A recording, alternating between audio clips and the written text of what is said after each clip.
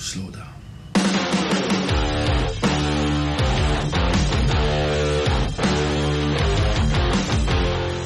Hi everyone, well here I am doing my first video around street photography. You might know my work on Instagram. I'm quite active on Facebook as well, and I've been asked quite a few times, why don't you do some videos, why don't you go on YouTube? I do two types of street photography. The one that we're going to talk about today is the spontaneous. I just go out, take pictures, no idea what's going to happen. The second one is more about looking for characters, looking for people that have something a bit different, and then I will stop them and try to ask to have a portrait of them.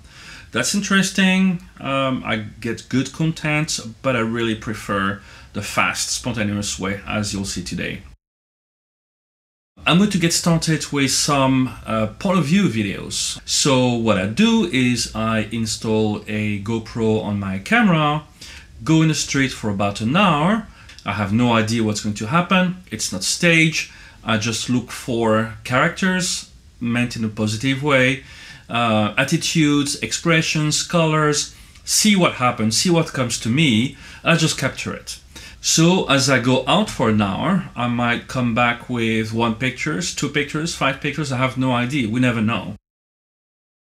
In this particular video, I don't think there is any outstanding picture, but it's okay. What I want you to follow, what I want you to look at is the process, is what is actually really happening.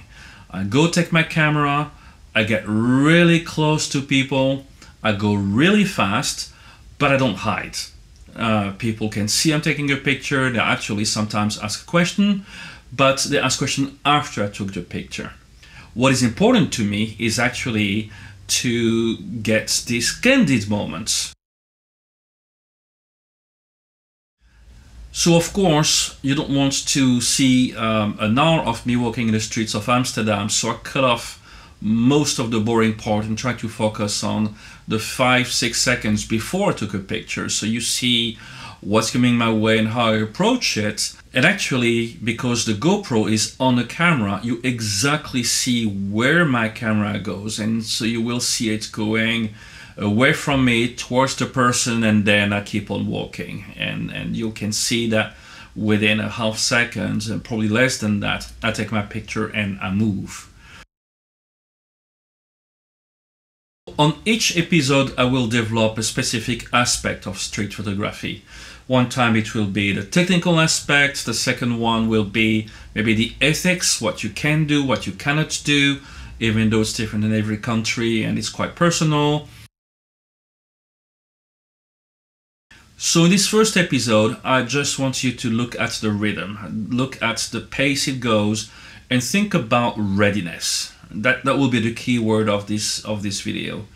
You need to be ready before the moment occurs. If you're not ready, it will go away. There's no time to think about your focusing, about your light, about any other settings. So your camera must be ready before you go. This is the city. It is not set, it is not staged, it's real life. And it brings a different point of view than the overly processed, overly staged pictures that we have every day on our Instagram with lots of selfies, which just show one aspect of life. I'm asking you to subscribe. I realize I only have 1 video. It's a bit strange to subscribe now, but if you like this one, knowing that I still have lots of progress to do, you may like the second one, the third one, and so on. I would love for you to drop me a comment if you feel I can improve this video. I know I can. It's a start. Let me know if the format is okay, if I should change the pace, or if you have any questions. I'll answer them in the comments, but also I will adapt my videos in the future.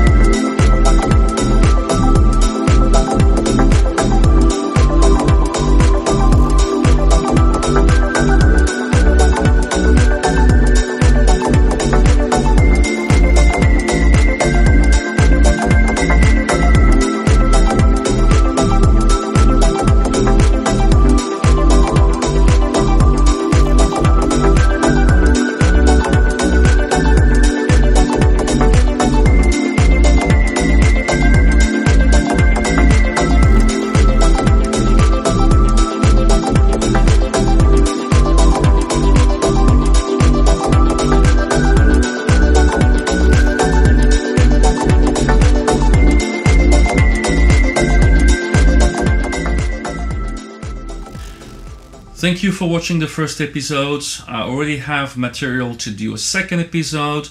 The third episode will probably be taken with the X Pro 3, which I just purchased. Some of you will be curious to know how it works, and so far so good, but I'll keep you posted. Until then, ciao.